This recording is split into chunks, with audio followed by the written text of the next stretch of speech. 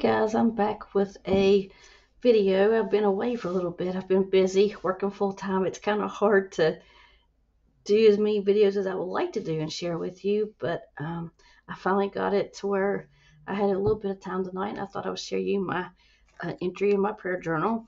Some of you may know that I lost my mother a couple years ago. It was sudden, and I was with her, and it was probably one of the worst experiences of my life, but God saw me through it, and He continues to carry me.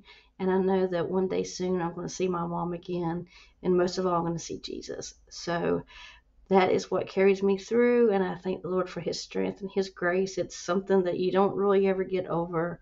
God just gives you the grace to live through it, and He's given me lots of grace, and I just so love Him for it. But I was just thinking one day as about mom, and these scriptures came to my mind. In Isaiah 55, 8 through 9, the NIV version, "For my thoughts are not your thoughts, neither are your ways my ways, declares the Lord. As the heavens are higher than the earth, so are my ways higher than your ways, and my thoughts than your thoughts." And God has a plan. He had a plan for my life. He had a plan for my mom's life.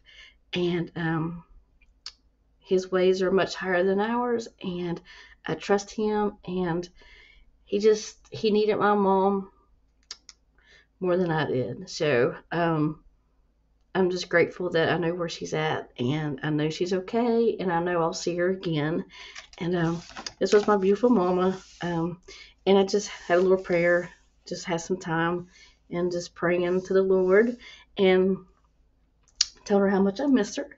But I just added this parchment paper in just to kind of add another page to it, a flip.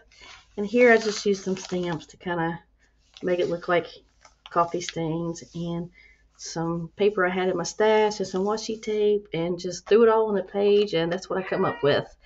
But I just wanted to share it with you guys, and I appreciate you stopping by and taking a peek, and I hope you guys are having a wonderful day, and I hope you have a blessed week, and I'll see you again soon.